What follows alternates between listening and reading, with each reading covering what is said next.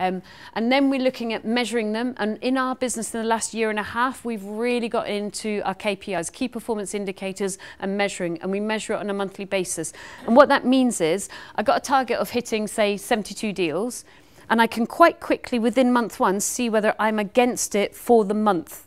So if I'm going to do 72 deals in a year, then how many do I need to do every month? Am I ahead of monthly target or behind monthly target? If I'm behind, what steps do I need to take to make that speed up?